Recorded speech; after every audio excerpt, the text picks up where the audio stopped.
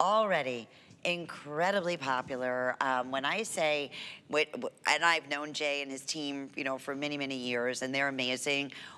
You have to bring in like the master designers to create something like this. Well, and really unique stones on top of it. And you, I mean, anybody, if you're looking at me wearing this, I'm looking at Julia, I'm looking at you wearing this, there's a story behind this. And I want to know where, it is absolutely beautiful. Where did you, who made that for you? First off, this is something that can't be, you know, mass created. It's just impossible. It has to be done 100% by hand. So you have orange and red Spiny Oyster and this unique, I've never seen the inlay like this before, Jay. This is actually the first time we've done this, and this is Spiny Oyster. Love it. And Spiny Oyster, and I go back as far as even college. So this is a material, when I said the very first material that I started working with, of course, where I grew up in the Southwest in New Mexico. I grew up around turquoise, and a lot of Native American silversmiths and designers and stonecutters. That was, you know, kind of how I got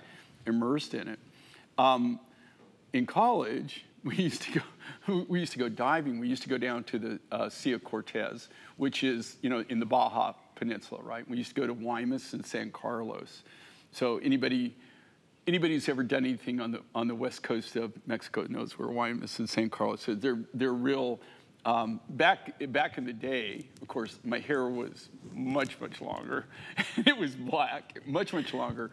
I had a beard, and we would hop in there. There were 4 of us. We'd hop in this Volkswagen van, and we would take all of our dive gear, and we would go down to Mexico. We would camp on the beach, and when we would camp on the beach, back then you could camp on the beach. Now in this same area, there's no way you couldn't even do that.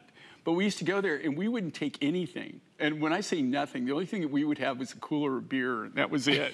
And for food. And we had our spear guns, and what we would do is we would dive. And we were down there just to kind of play with the seals. It's just amazing. I mean, the wildlife and everything. There's not really reefs to really speak of, like coral reefs, but there's a lot of wildlife and a lot of game fish and a lot of fish. And we would actually fish, gather shrimp, trade for shrimp, all kinds of things trade. One of the things that we found, though, like on the beach at that time, and I have flashbacks. Every time I use this material, I have flashbacks of some of the stuff that happened to us. But there would be piles of Spiny Oyster. And this comes in 3 colors. It comes in red, it comes in orange, and it comes in purple. But very little, the purple's like less than 5%. But there would be these huge piles on the beach of just the shells, because the natives at that time, the locals, they were diving for the oyster and just for the meat and the oyster. And it's just delicious. I mean, it's a really delicious oyster, and they're really kind of big. It's not like a cherry stone or something. It's a really nice sized oyster. And so they just had no use for the shells. And so they'll leave it. So us being kind of what we weren't really hippies, we were more cosmic cowboys. That's how I describe it. I was kind of a cosmic cowboy. I can see that, Jay. So we would take the shell back, and we would just load it up. It was free. So we would just load the van. I mean, just stacked to the gills with anything we could find, gunny sacks, cardboard boxes, anything of this shell. And we'd take it back, and we would incorporate it into our designs, because we were making turquoise necklaces, and we started cutting up the Spiny Oyster because of the color and using it. And over the years, when we would, over a period of 2 years, we would go down there thinking, okay, we're gonna go dive, and then, now we get this shell, we're gonna, bring more shell back.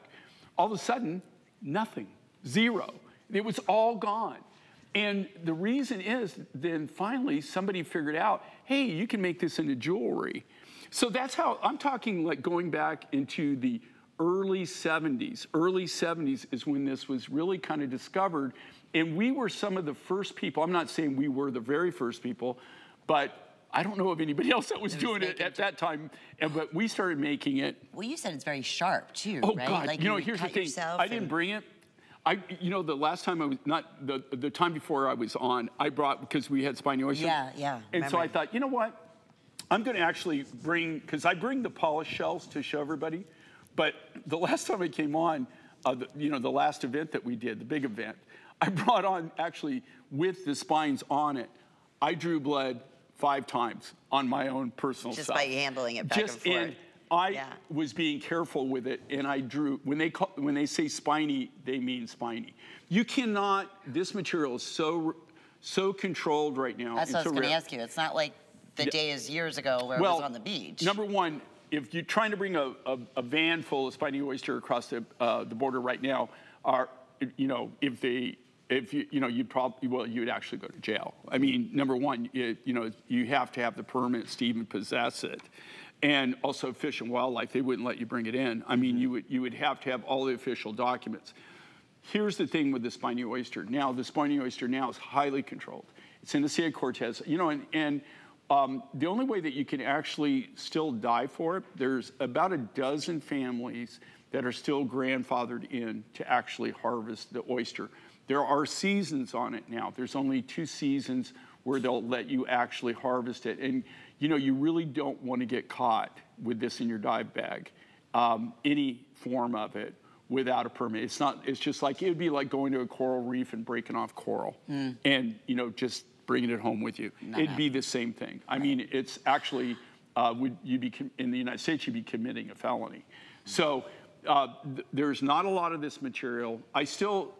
What's really amazing, some of the original resources, like I said, there's about 12 families. The original resources on this are still the same people, the same families that we're able to obtain material from.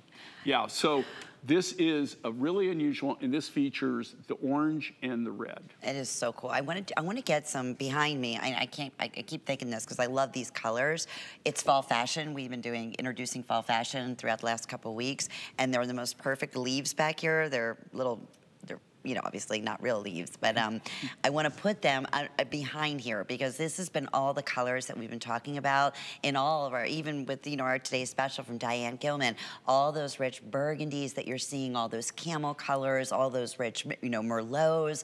This necklace is made for that. It's like the perfect neutral necklace to basically wear. I'm wearing like almost a plummy color, right? But you see how it's bringing out some of the purples in there. You don't wear this necklace and not expect a million compliments. It is $50 off. It is the best price, the lowest price we have ever offered this for. We are counting backwards at this point. For less than $40, we'll ship this right to your front home, your front door, or delivery direct, however you like. And if you're new to J. King's, I know we're welcoming so many first-time shoppers. Welcome. If you're starting right here, oh my goodness, are you in for a treat? This is like what it's truly all about. We say they're little treasures, they're work of art, everything's handcrafted. You will never see anything quite like this unless you're shopping buying finds, but certainly not even, again, at this sale price. I know our clock has expired. We're gonna keep you updated. It's 18 1/4 inches, has a 2 and 3/4 inch extender. Can you just go real quickly? Can I get those leaves? I wanna show the leaves. I don't know why this is in my head. I have to do it. Okay, wait, yeah, we'll go back to Julia. Hang on, let me get my leaves. Why do I do this stuff, Jay? But I get so easily distracted. I know, shocking, right? But look, I know. I love fall. See, and Julia's got to turn around, which is good. Actually, so Julia... You could actually wear it reversible. Yeah, look. It's actually made for that.